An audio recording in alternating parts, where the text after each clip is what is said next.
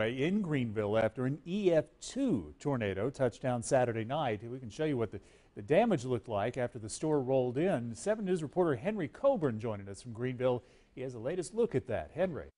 Yeah, that's right. This was an EF2 tornado, 115-mile-per-hour winds, almost a quarter of a mile wide, causing damage throughout many neighborhoods in Greenville, including this one. You can see downed trees, damaged homes, and the cleanup effort is ongoing. When the massive storm blew through Greenville on Saturday night, we're told it was a frightening experience. First the rain, then the hail, but then the twister arrived. I thought the roof was going to come off of our home. It sounded like a freight train.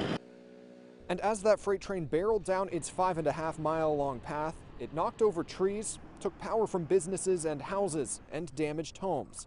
Susan Bikas and her sister Peggy McAlister were in their home when the twister touched down. She opened up the door to see the hail, and then it stopped, and she opened it up again, and you could hear it at that point. The trees, when I opened the door the second time, the trees were just like going sideways.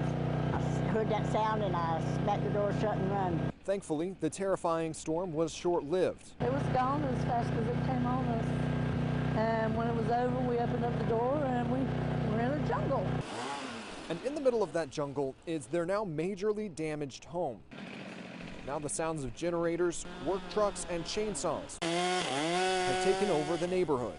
Bikas says the twister downed 7 large trees on the property. We never got any sun out here. It was all shade.